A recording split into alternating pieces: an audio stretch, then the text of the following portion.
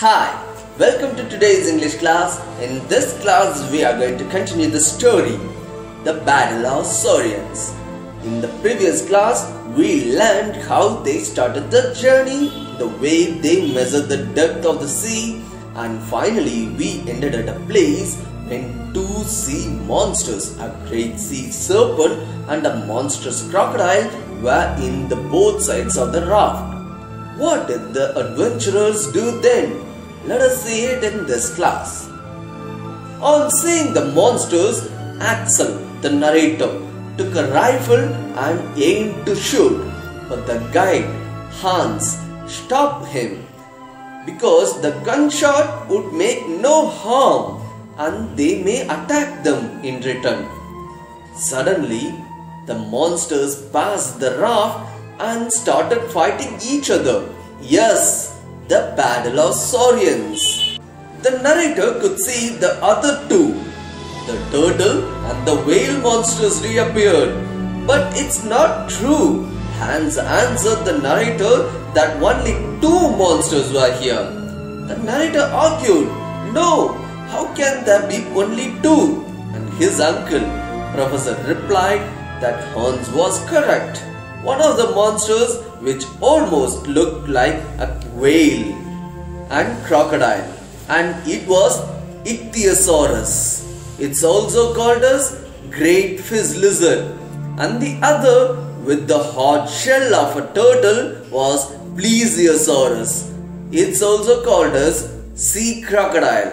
Yes, these two giants were fighting in the middle of the sea. We are the first to see two primitive reptiles, the narrator thought. The creatures, Ichthyosaur, were really huge, more than 100 feet. The other, Plesiosaurus, has a cylindrical body with short tail, having fins like those of Roman Galli. The whole body is covered by a shell, with a long flexible neck like a swan, rises more than 30 feet above the waves. They attack one another with fury. Their battle rose huge waves that makes our raft to go to and fro. 3 hours passed, no change. Both were still actively fighting, and suddenly they disappeared into the sea, and that created a maelstrom, a whirlpool that almost got us. It all became silent. We thought the battle was over. All of a sudden, the head of Plesiosaurus rose out of waters. It was heavily wounded. It twists and curls its long neck, and that made huge waves in all directions. Yes, it was heavily wounded. The Plesiosaurus was wounded. Minutes passed and it slowly died.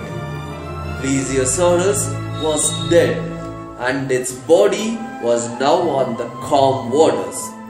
The narrator thought that the mighty Ichthyosaurus went to its cave to rest. He may reappear at any time and we don't know it. Till then, we have some breathing time, the narrator said to himself. Yes, the battle came to end. The mighty Ichthyosaurus won the battle, and to know more, read the novel Journey to the Center of the Earth by Jules Verne. That's the end of the story. And thank you for watching this video. Have a happy day ahead.